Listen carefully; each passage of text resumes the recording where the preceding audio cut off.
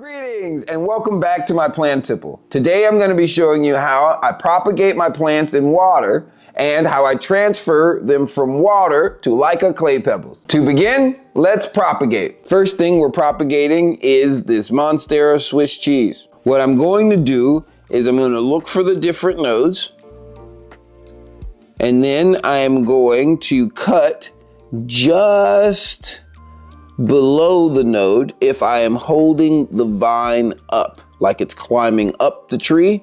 I want to cut below the node. Next up is this pothos. And here we have two vines that need to be cut so that they are no longer dangling below the cabinet. This is where I previously cut the plant, but as you can see, it kept growing.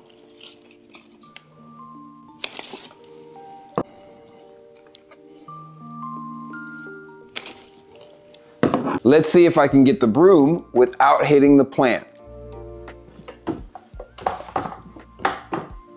This is a silver satin pothos, one of my oldest plants. This is not only one of my oldest plants, it's also a plant that I've propagated 4 times. As you can see, the vines are pretty long and it's time to propagate it again.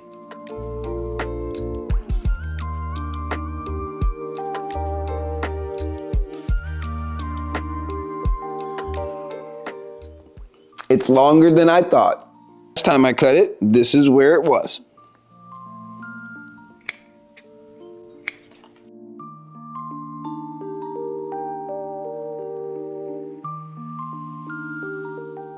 This plant was grown from the propagations of this plant. This is a Scindapus or Scindapsus, depending on how you pronounce it. It looks a lot like the silver satin, but they are not the same plant. I made that mistake early on in my gardening journey. I've been trying to get my silver satin to grow really big leaves, but it wouldn't do it because it's not that plant. The reason why I cut below the node is because vines typically will grow up a tree, and as they grow up the tree, they are putting out a new leaf and a new node as they grow up. Well, when you cut below the node, it tells the plant to continue to put out plant up. But when I cut above the node, what I've found often is that the plant stops growing here and I end up losing this piece anyway. When it comes to cutting below or above the node, what I am saying is cut where you can take the node with whatever your propagation is, because something is likely to grow out from this node that will support the entire vine. Whereas when I leave that node on the main vine, I've found that it typically dies away and is not as useful as the second node.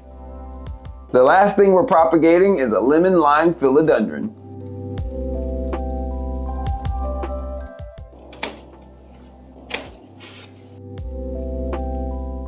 Now that we got our vines, it's time to get them ready for water.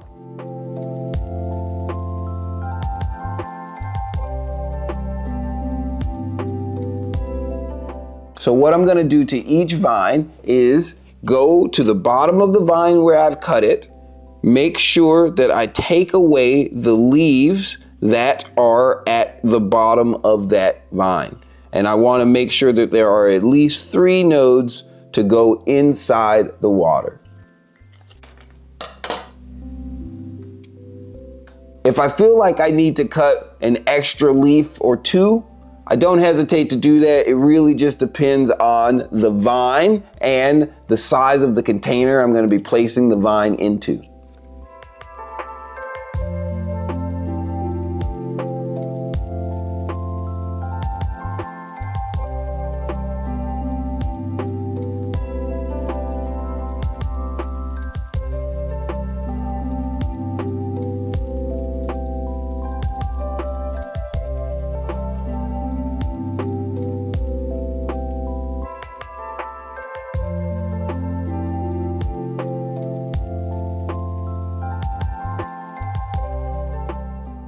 This one, I don't even need to cut. It already has enough nodes to go in water.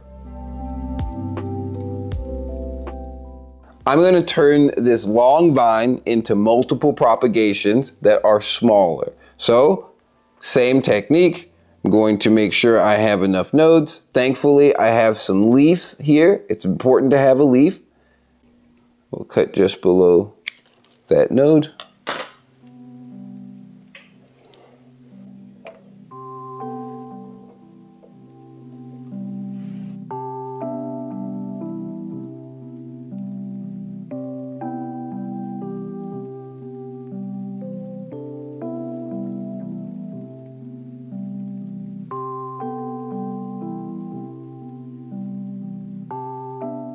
These are all the leftover leaves.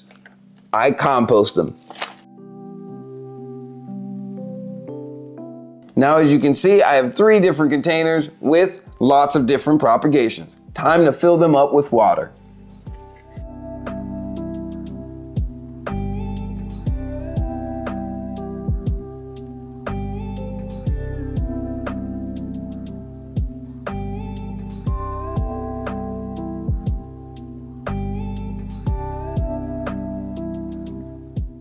So that's it for my water propagations. Now we're going to move on to Leca.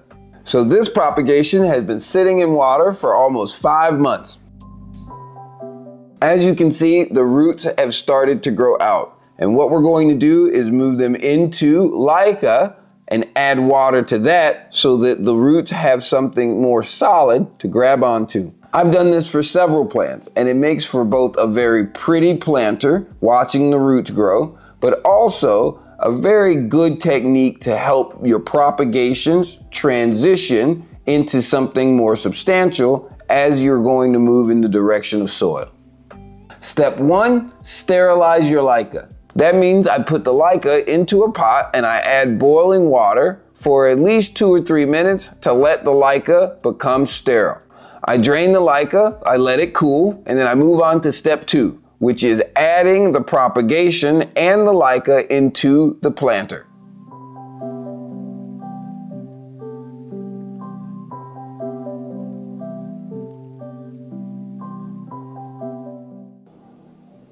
Now I gotta let the roots fall where they may. That's actually what I gotta do.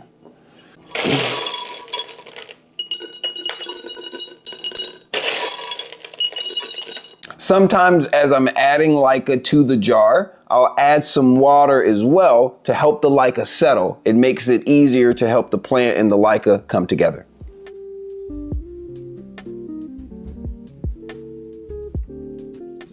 Step 3, fill it up with water.